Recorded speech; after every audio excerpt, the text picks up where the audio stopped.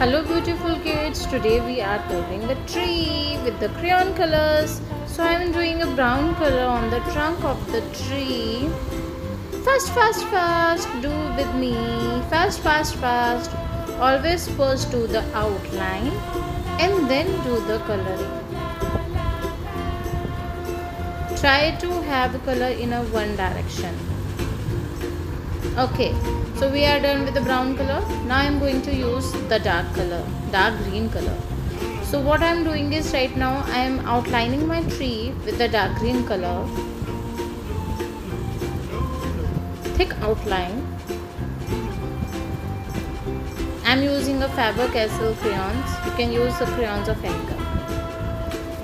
Now I am going to do a big strokes on the full tree. Doesn't matter if the white space is visible, just do it like this. Okay, now I am going to do the light green color, and we are not going to use the long strokes. I am using a small strokes, just like this. And then I am doing the whole tree. It will give the effect, shading effect to the tree.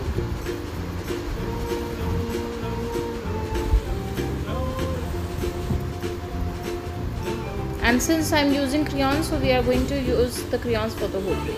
Yay, our tree is ready.